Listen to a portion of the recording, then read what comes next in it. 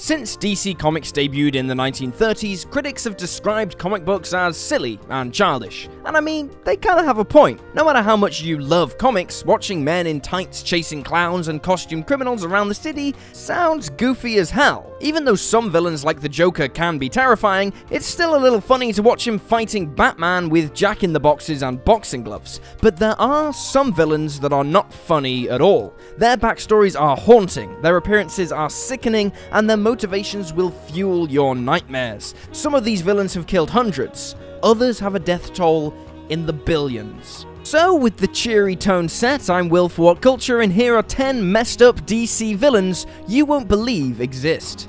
10. Humpty Dumpty. Because of his disproportionately large body and his childlike mind, Humphrey Dumpler was ridiculed by bullies and was often compared to the nursery rhyme character Humpty Dumpty. Believing his bad luck wouldn't end unless he took matters into his own hands, Dumpler decided to fix anything that irked him. Despite the fact that he has good intentions, his repairs tend to make things worse.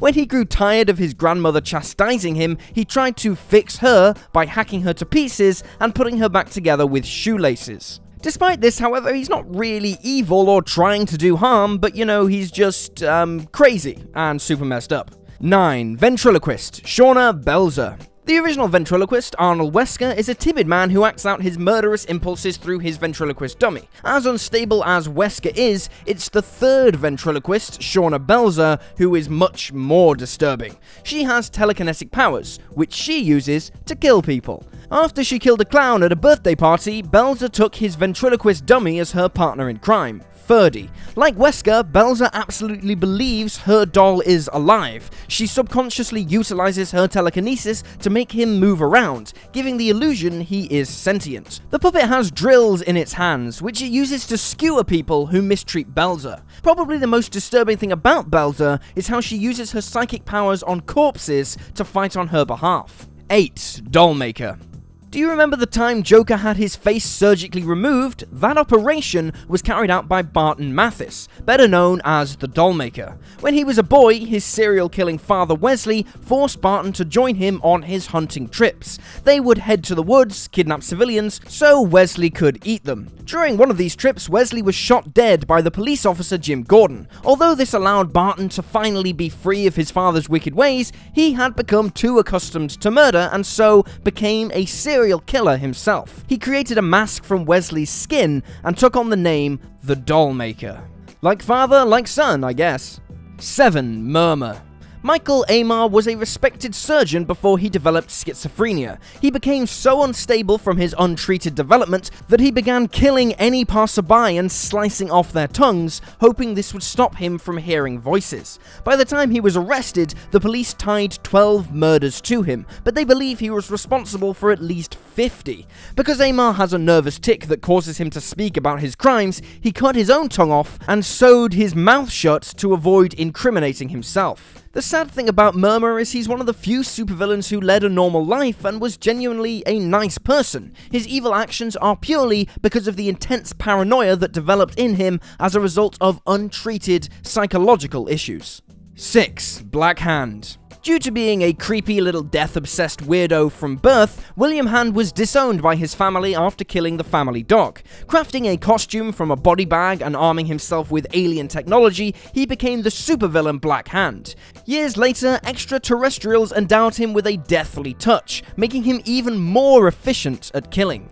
He eventually found a grander purpose when an evil entity called Scar vowed to make him the physical embodiment of death if he rid himself of his humanity. As a result, Hand slayed his entire family before blowing his own brains out. This allowed Scar to resurrect Hand as a being that could control the dead.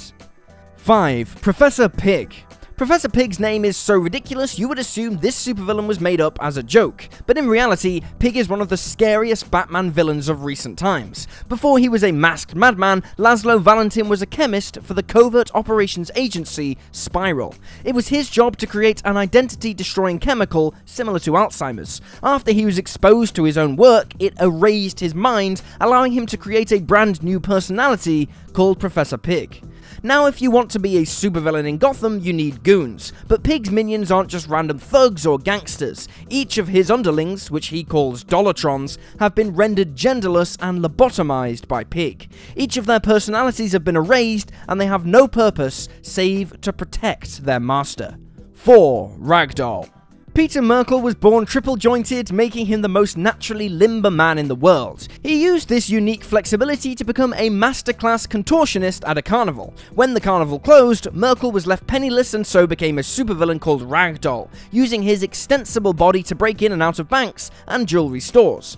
When he had a son called Peter Jr., Merkel was disgusted his child didn't have the same contortion abilities, and so disowned him. Peter Jr. was so disheartened, he spent 12 years having his bones removed one by one and replacing them with rotatable prosthetics. Because he's had hundreds of surgeries, Peter Jr. is covered from head to toe in stitches. Although he's clearly demented, this incarnation of Ragdoll adores his distorted appearance. In fact, he loves being known as the weird one of any supervillain team so much, he will try and kill other zany criminals like the Mad Hatter or Harley Quinn for hogging the spotlight. Being different is a good thing, but this guy probably took it a bit too far. 3. Junior. If you thought the original Ragdoll Peter Merkel mistreated his son, what he did to his daughter Alex was far worse. Peter would force an incestuous relationship on his daughter, traumatizing her for life and giving her a complex around her beauty, which she blamed for the encounters. To avoid being sexually exploited again, Alex disfigured her body and sewed her eyes permanently open. She became a crime boss called Junior under the guise that she was a man. She would also develop a phobia around people seeing her, going into a frenzy whenever anyone saw her face. If she thought any of her men were disloyal, she had them violated before killing them. 2. Despotellis. Despotellis is the smallest member of the Sinestro Corps, measuring 1mm, but despite this, he has the highest kill count by far. How he does this is simple. Despotellis is a virus. He was created in a military medical facility on Condra. After becoming sentient and breaking free, he travelled from planet to planet, spreading disease everywhere he went. He is so toxic, he can kill anything within a matter of minutes. As small as he is, Despotellis is one of the most dangerous beings in the universe. 1. Crib. Despotellis may be the deadliest member of the Sinestro Corps, but Crib has to be the most disturbing. Crib believed the most efficient way to instill fear was to attack the families of the Corps' greatest enemy, the Green Lanterns. She travels around the cosmos, killing Green Lanterns, kidnapping their children, and placing them inside a cage-like sack that's attached to her spine. Looking at an alien with crying babies latched onto its back has to be one of the most disturbing images in all of DC Comics. When she learned a Green Lantern called Amni Pre was pregnant, she forced members of her Corps to pin her down so Crib could deliver the baby. Crib wanted to do this just so she could witness the expression on Amni's face as she took away her newborn. And yes, that qualifies with a 10 out of 10 on the messed up meter. Good job, I guess. And there you have it, folks, 10 messed up DC villains you won't believe exist. Feel free to drop this video a like if you enjoyed it, and drop me a follow on Twitter at YouSlyDogU. I'm Will for What Culture, thanks for hanging out, and I'll see you next time.